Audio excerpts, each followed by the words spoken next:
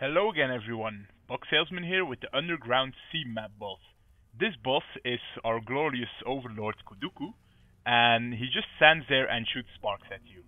So this fight is by definition just a face tank fight, as he just stands there, but you can take a few preparations.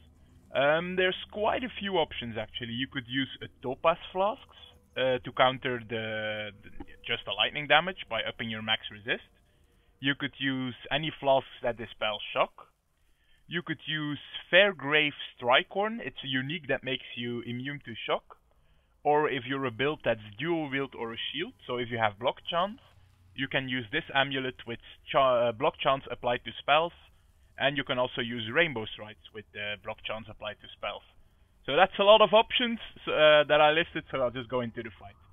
One last thing though, you can recognize the boss room because the room gets a little bit bigger than the normal tunnel, and there's always like a little wall in front. So, I know the Kuduku will be here, and yeah, I'll just be face tanking him because that's what you need to do. And just look at your shock stacks though.